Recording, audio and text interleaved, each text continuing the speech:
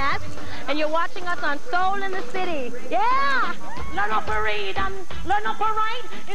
On the way, Information Society, new edition, and a look at where you can purchase soul in Ottawa. Press your mother with your education. Press your man with your ambition.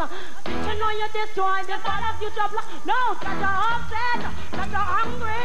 Everywhere we need love. Come on, that you're upset, that you're hungry.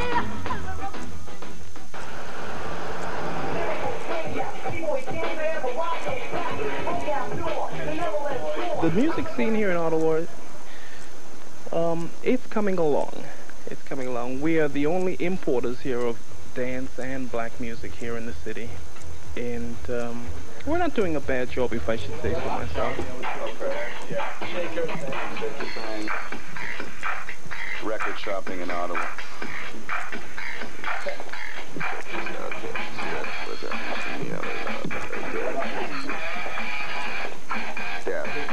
Now, is there a greater demand for soul, hip-hop, house, and rap in Ottawa?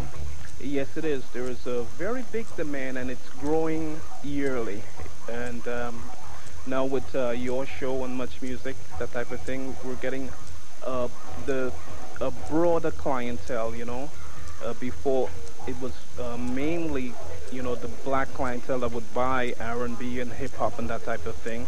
Now it's breaking out into the white clientele, you know, and it's really crossing over. Especially if it gets on to Muchmusic, and it really breaks out really big. What about club-wise and radio-wise in Ottawa? The clubs, they play their part. Of course, we do a lot of servicing here at the bars. Besides retail, we run the record pool from this location. Ian McFarlane takes care of that department. And yeah, they all do their part.